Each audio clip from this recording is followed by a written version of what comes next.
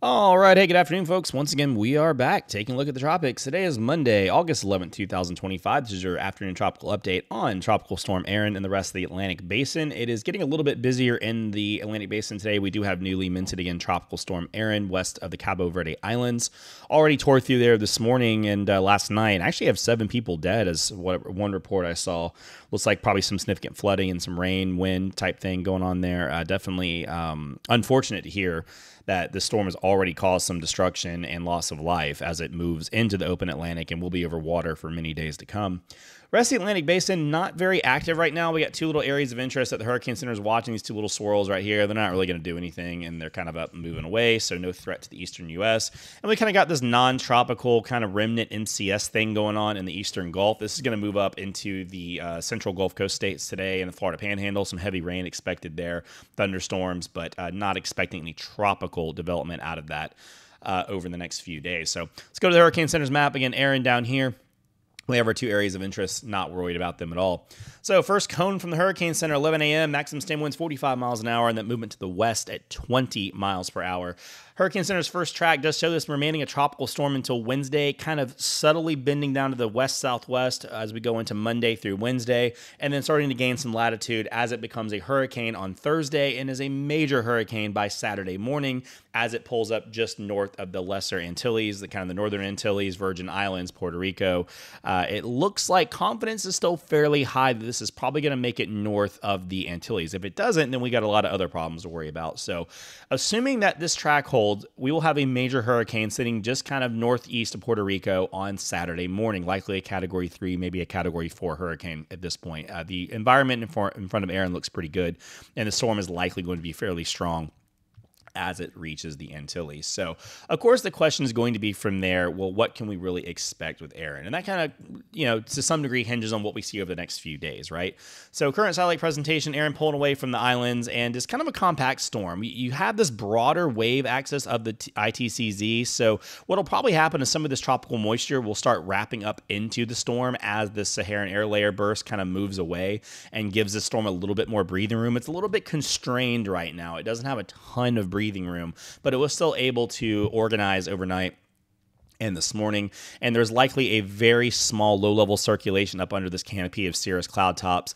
It's not very large. It's very compact for now, but again, I think this wave will become a bit more broad, and everything will kind of spread out as it gets some breathing room once this impingement sort of relents over the storm for a few days, and they can kind of lose a few degrees of latitude and kind of get a little more room to operate itself in.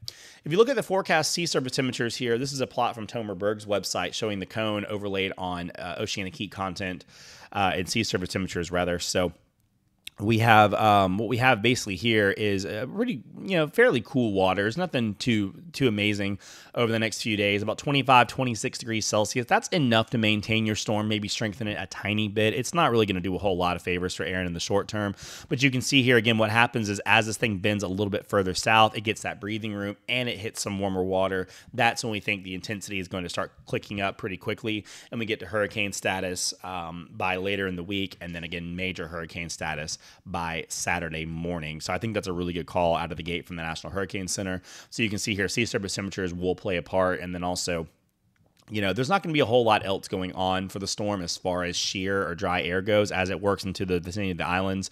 GFS showing that upper anticyclone over the storm with several outflow channels to the south and to the east. So it's going to have plenty of ventilation aloft. It's going to have very light wind shear and plenty of moisture to work with as well. Some dry air on either side, but since these winds are moving with the storm, there's not going to be a whole lot of ways to advect that dry air in. So I don't really see any kind of major tropical troughs or anything else that would kind of hinder the storm. It should be pretty much game on for it as it works off to the west over the next couple of days.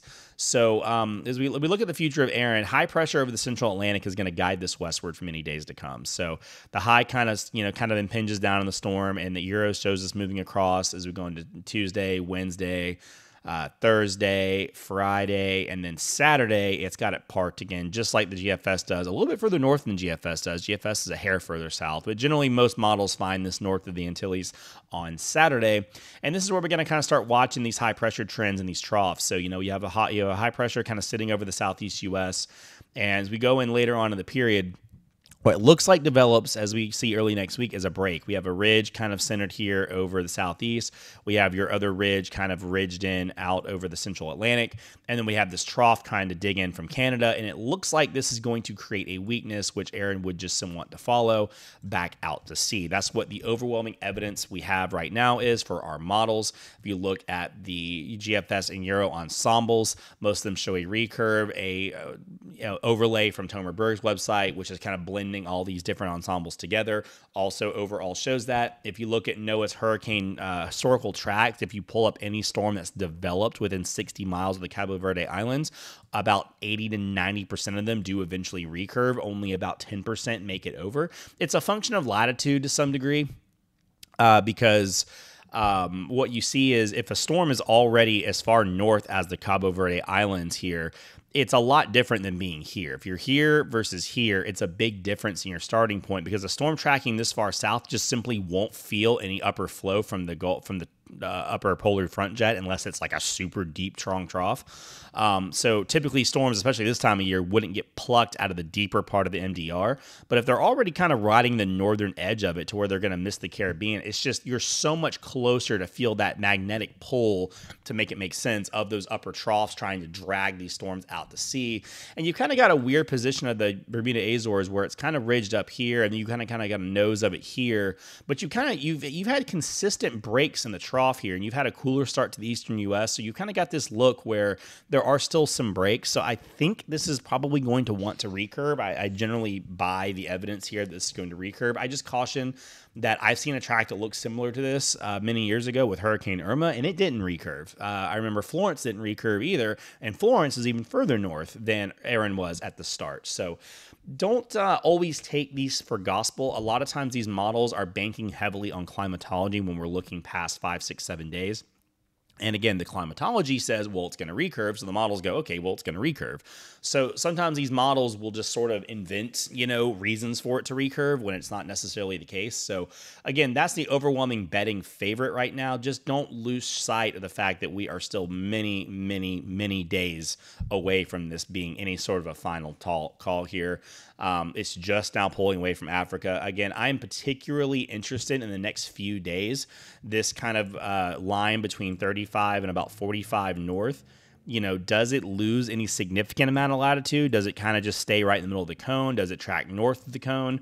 These three things right here might be a big deterministic factor in how much it does want to recurve at the end. I mean, if it rides that southern part of the cone all the way up and maybe grazes the islands, your recurve potential might be a lot less than if it stays far north and you're right here on Saturday versus you're right here on Saturday. And that looks like a big difference, but it may not really be when we're talking about 7 days out on the forecast.